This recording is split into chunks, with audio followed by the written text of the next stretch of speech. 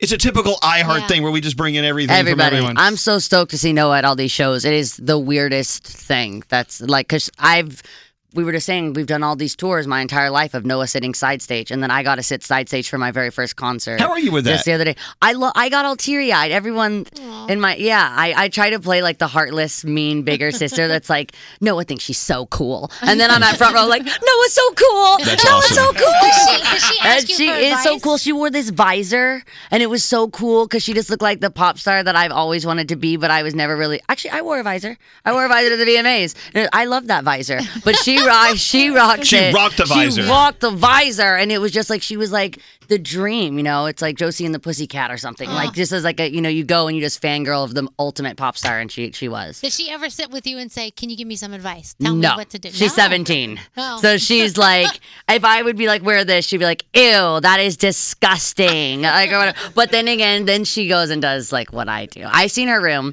I got a rainbow light. She got a rainbow light. I got a pink cactus. She got a pink cactus. And then she like didn't, she like kind of hides it from me. I started taking Polaroids. She got a Polaroid camera. So it's everything that I do. She doesn't know I go and snoop through her room. But I do. I steal stuff, which is so weird because the roles have reversed in so many ways.